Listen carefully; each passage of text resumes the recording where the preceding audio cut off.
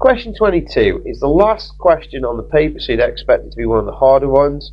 It says n stands for a whole number. N is just a mystery number. It then says 2n is greater than 30, and all that means is 2 lots of this mystery number is bigger than 30, and 5 lots of the mystery number, 5n, is less than 100. So we've got to write all the numbers that n could stand for. Well, to make this a bit easier, I'm going to replace the greater than with an equals, and I'm going to replace the less than with an equals. Now let's just look at these statements now and see how much easier it is. If 2 lots of this mystery number was equal to 30, then that mystery number would need to be 15, because 2 lots of 15 equals 30. If 5 lots of the mystery number was 100, if you share 100 by 5 and work in reverse, 100 shared by 5 will be 20.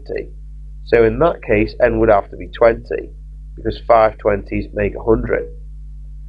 So all we're going to do now is get rid of these crossings out, and now think about what it means if it isn't an equal sign and it is greater than. So if it isn't an equal sign and it's greater than, all we need to do, if 2n is greater than 30, we just need to now say on this top statement that n must be greater than 15. And on the bottom statement, 5n was less than 100, so 1n must be less than 20. So all we're looking for now is what numbers are greater than 15 but less than 20. So if I write all the numbers out, 15, 16, 17, 18, 19, 20, there's all the numbers between 15 and 20. Greater than 15 but less than 20 is these numbers here.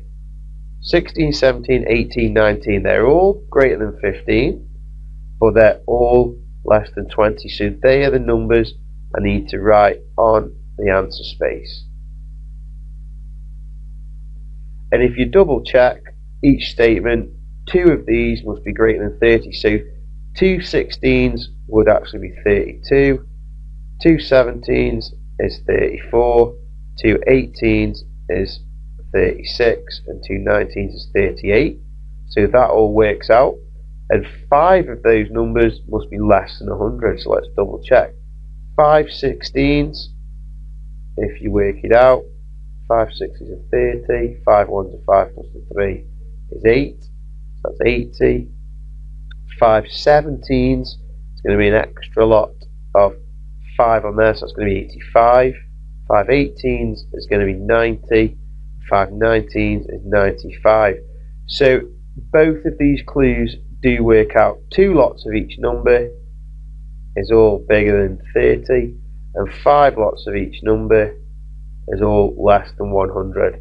So your answers are there on the answer space: 16, 17, 18 and 19. You don't have to do all of this working out.